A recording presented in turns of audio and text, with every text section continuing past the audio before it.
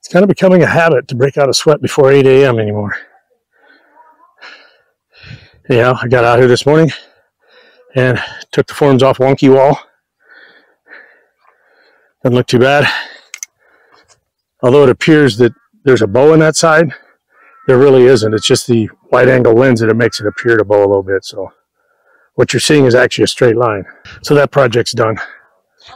I'm not going to worry about it anymore. It'll serve its purpose. Got all the dirt back in there. Looks good. And now we're ready to drop a driveway in there whenever the time comes. We were told the electricians would be back today. As soon as they get here, I need to make contact with them because I want to make sure they understand what we're doing with these two-way lights. I went in and marked them an X, and that was supposed to be an O, but it looks like a diamond, so I put a diamond over here too. This is the extra outlet we don't know what we're going to do with. I'm going to put the fan switch here for the here. If you recall, there's supposed to be 3 boxes here. One for the fans, but they didn't put it in, and this is an extra one, and there's an extra one, so I'm going to put the fan switch for the living room over there. This is a two-way back to the X over there, and here I was going to have one switch for these lights. I'm going to put 2 switches in here, one for right here, sitting out here in the evening, and then the second one will be for the front of the house and the driveway, the effect lighting. You hear me keep talking about the infamous Black Rock, the Black Rock, not the military contractor, but the Black Rock. So they brought us a sample. We had picked out something very, very similar to this, but it was already put together in like a tile formation. But they found these at no additional cost to us. So we're going to go with these. This is actually it's not a man-made thing. You can see the striations in the layers there in the rock. So it's real rock. It's some kind of slate, it looks like. Anyhow, that's what will go up these that I've been talking about 100 times. One more time. There, there, there, there, and the 2 posts out there once they get done with them. So yeah, it looks pretty good. I like it. It's, like I said, it's natural stone, so that's good. I didn't even hesitate. As soon as I seen it, I said, that's fine. Got this formed up already this morning. And I got the rebar done. They must have got up early. As we seen last night, that was only half done and no forms, but it's all done now. And I already cut my pins off my plates. I didn't think they'd do that yet. Oh, they welded them on there. See the burn marks. So it looks like we're going to have to do steel building. Well, steel roof supports. Rebar chairs. If you think back a little bit, rebar chairs. Under there, it's touching a little bit over there. I'll just make sure they get something under there, or I'll just walk out there and throw something under there. I'm also guessing that they will have concrete in here this morning sometime. And I don't think I have any other projects for today. I just want to get that thing done over there before it got too hot this morning. And it is done. So we're just going to sit back and wait for that concrete truck to show up and the electricians.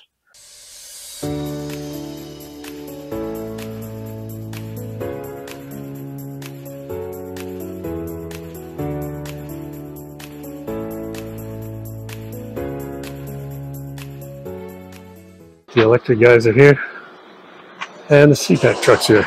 Cement.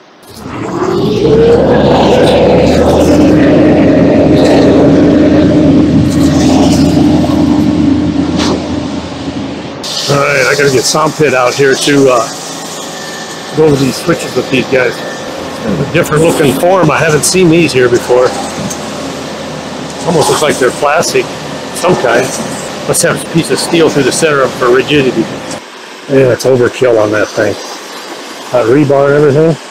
Way more than I need for a little freaking pump house, but hey, it is what it is. Alright, if anybody's wondering, I had to pay $40,000 to do this. I thought it was a little high, but now that I see everything they did, I don't think it's high for what I'm getting. But again, I think it's overkill. Look at how wet that is. Self-leveling concrete. Guarantee my concrete didn't look like that yesterday. This is why they like it wet, right here. She's talking about the water in the fields. They started flooding over there last night, as I think I indicated in that other video. It was an earlier clip. But hell, it's encroaching over here, so I'm not going to be able to park back there in a minute if they keep sending us water. We're going to go talk to this electrician here in a minute. One thing about self-leveling concrete, it takes about 3 minutes to smooth it out. And that's about all he's been working on this. maybe 5. They got done. They had the concrete truck dump some leftover concrete in this tub. Then they started asking me where I wanted it. I'm like, I don't know. I'm not ready for it. You didn't tell me. I said they should put it right here. So now he ran over here to start getting these ready, but they should have did this morning instead of sitting over here for an hour and a half waiting for the truck. If I'd have known this yesterday morning, I would have just did our concrete while he was here today. But I didn't know. We started mixing and we couldn't stop.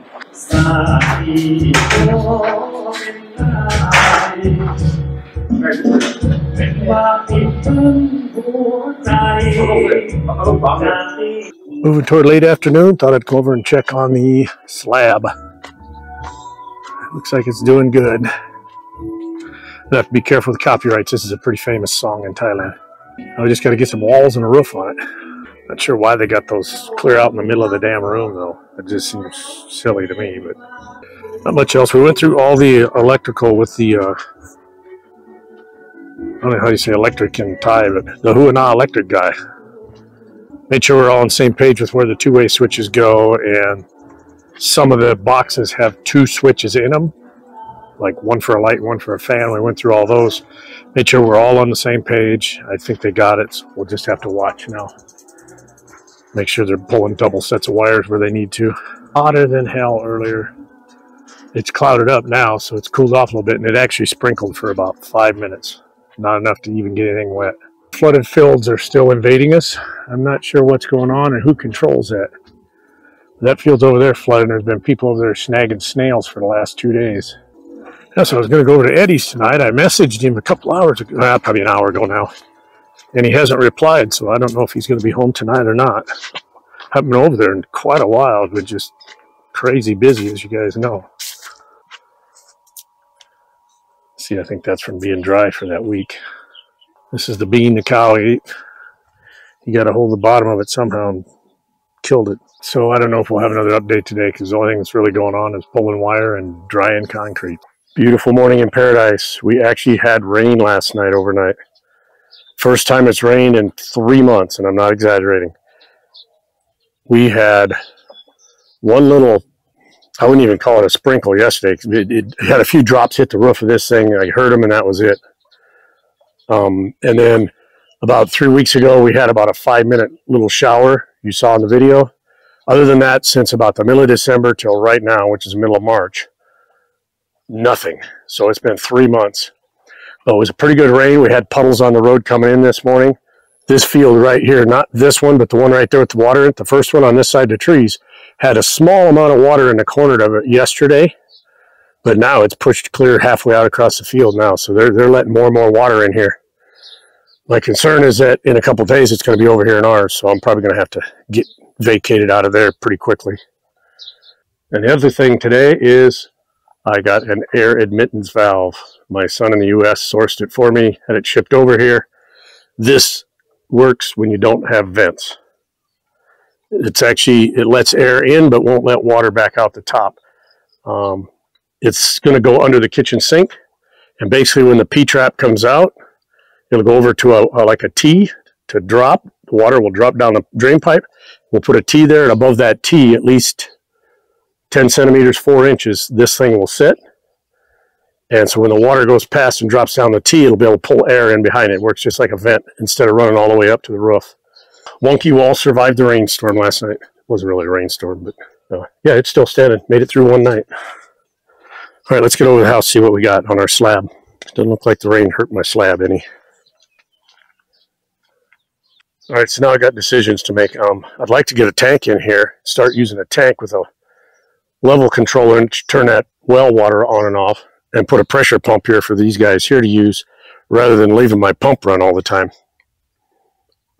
Problem is I really don't want to fill this pad up and then try to build around it. So I just got to weigh my options and figure out what I want to do. We'll bring the sink drain down, run through the P, come across the P into a T right under here.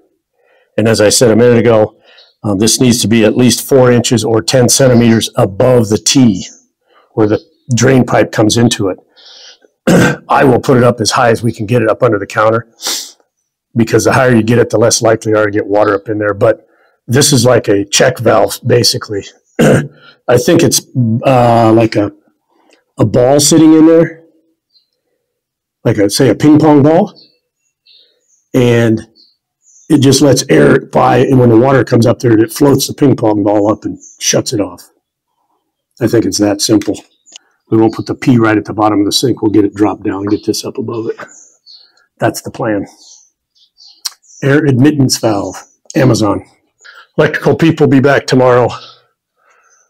As I said, we went through everything. This was my doings here, but two-way switch, and I just identified an X here and an X there so that they know this two-way goes to that one. The diamond here goes to the diamond over there.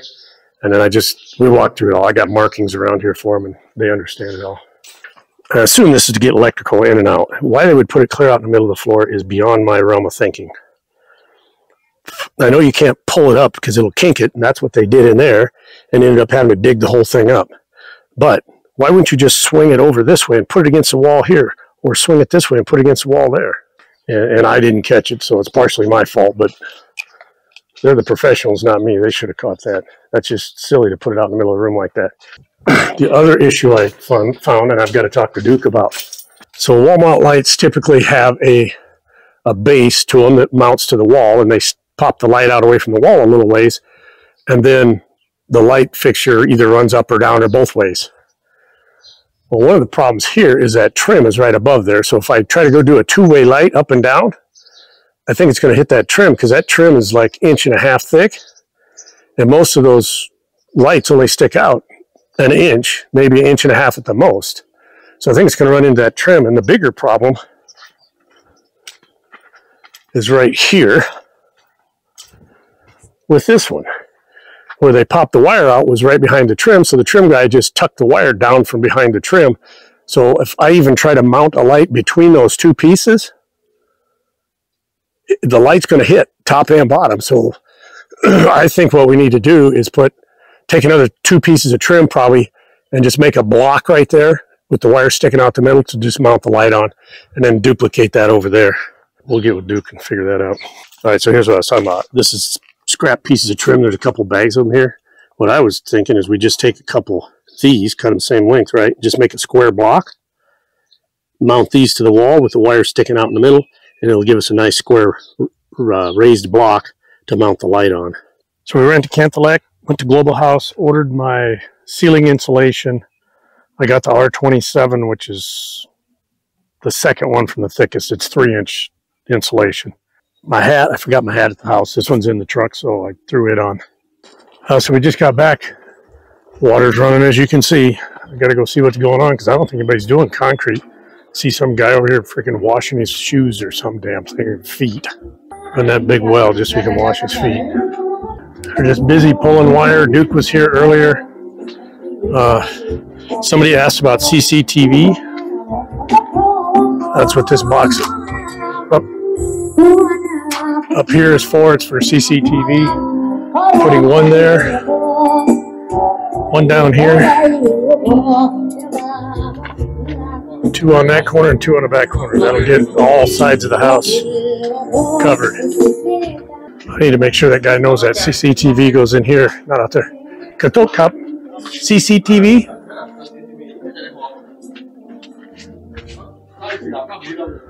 Nung ni. My ni. Ni. Nung. Right here. Yep. Song. Yep. Song, song. Nung, nung. Cup, cup. We also picked up the ceiling exhaust fans for the 2 bathrooms, so we've got those available when we need them. The house guys, looks like they've been trenching here all day. Well, that's not going to be very deep.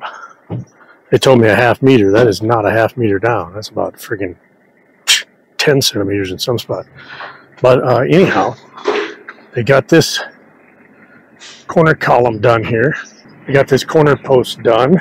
They're still going to skim coat it, which is why it's set back from the post. They'll skim coat it. Flush with that, we're going to put some lights on top of them. They just got started on this one. Duke was here earlier. I paid him off on this slab here, and he asked me if now I wanted a price on the post. I said, give me a price on the whole damn thing. I want you to do the whole thing. The just first number you gave me was too much. That guy washed his feet and walked off. That pump's still running. Okay, so I got here. The pump was running. I went over there. Some guy was washing his feet, as you've seen. He gets in the truck and leaves. I look over. The pump's still running. I come over to the pond. This pond has raised, I don't know. I told them 4 inches, 10 centimeters, but it's probably closer to 6 or 8 inches. So that thing had to be running all day long while I was gone. So I told both bosses they need to freaking tell their people, shut it off when they're finished. But I know that thing was running all day. It had to be. It raised the pond level.